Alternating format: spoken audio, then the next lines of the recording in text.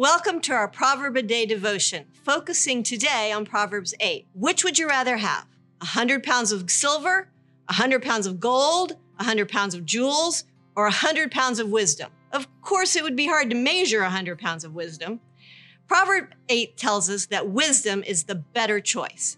In fact, nothing we can even conceive of desiring can compare with wisdom.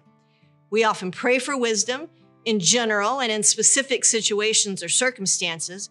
We call for wisdom, but Proverbs 8:1 tells us that wisdom is calling for us on the heights, beside the way, at the crossroads, beside the city gates. Many of the benefits of listening to wisdom are outlined in this set of Proverbs. Things such as righteousness, insight, strength, and justice. This chapter reminds us that wisdom has been around since the beginning of creation.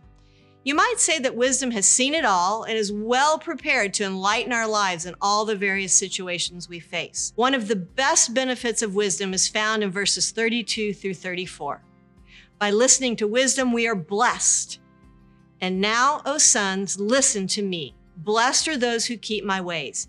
Hear instruction and be wise, and do not neglect it.